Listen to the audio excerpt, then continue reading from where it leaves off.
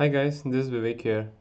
In this video, I'll be talking about how to return data to Power Apps from a flow.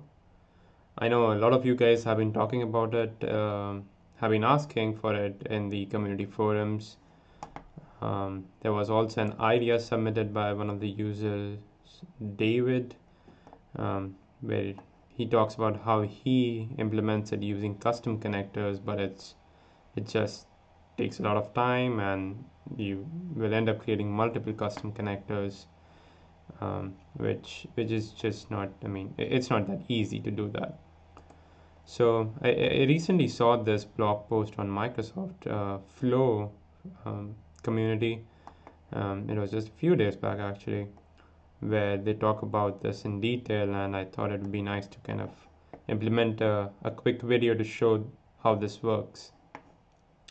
So let's get started, and I've just created a simple Power App with just a blank screen with a button control, and let me talk about the flow first, and we'll come back here later on.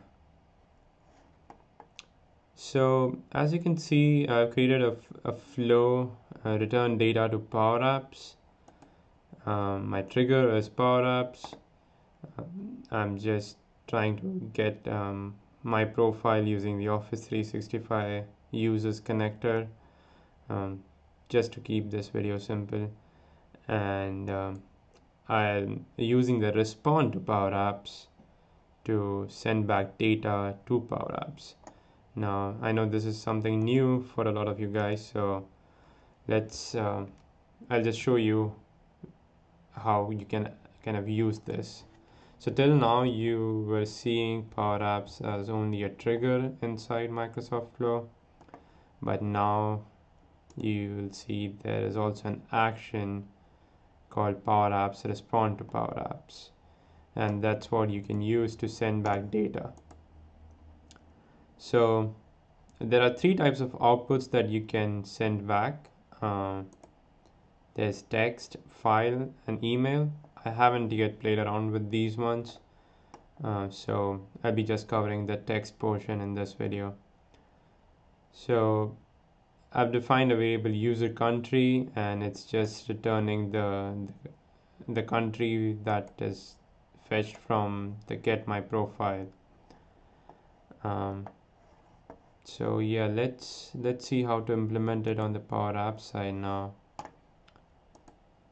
So I'll go to button, on select property.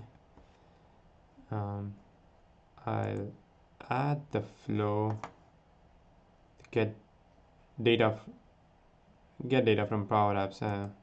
So I think the name is different. I changed the name in flow, but it didn't change over here, so that was a bit confusing. So yeah, so you can see the return data to Power Apps is my flow name, and that's what I'm adding over here. Now this will just run the flow, but you won't be able to kind of capture any data.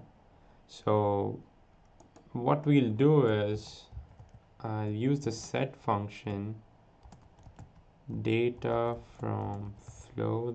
I'll define a global variable, and yeah, so what it will do is whatever data is being sent by the flow, it will get saved in this global variable data from flow. Now to access the data that has been sent, let's I've inserted a label here, and I'll go to the text property and just say data from flow. Now you want to access the user country variable that's defined. So if you have multiple outputs that you're defining over here, it will help you kind of access those different outputs by using data from flow dot user country. So if you have other outputs, you can use that by saying data from flow dot whatever it is.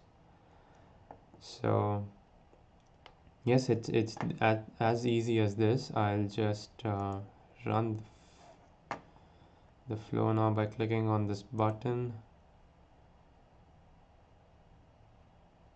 and there you go. You can see it return data from the flow. It returned the country from that was fetched from my profile from Office 365 Users Connector. This is not the best, I would say, use case in any way, but I can imagine a lot of different cases where this will be really helpful for a lot of you guys. Let's say if you're creating a SharePoint item in a list and you want to return the ID of that item created in the list. So you can create a SharePoint item and pass the ID in here, and then use that ID for anything that you want to kind of do further in the app. So I think that's one of the good use cases, I would say, that I could also possibly use in one of my apps. So yeah, I mean, there would be multiple situations where you can use this, and I hope this video helped you in understanding this better. You can always go to this blog post and get some more information about how to implement this. There's some more details about if you have multiple kind of I mean, if you have a list of names, how to kind of access those by using the split function. So this is definitely in detail. You can look at um, much more detail in here.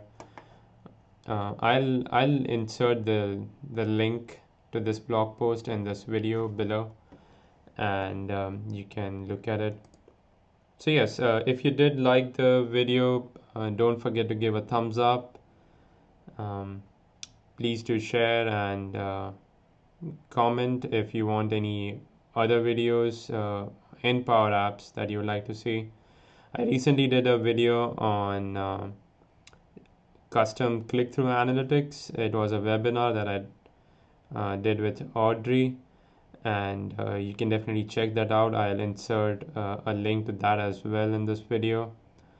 So I hope you guys enjoyed it, and happy power apping.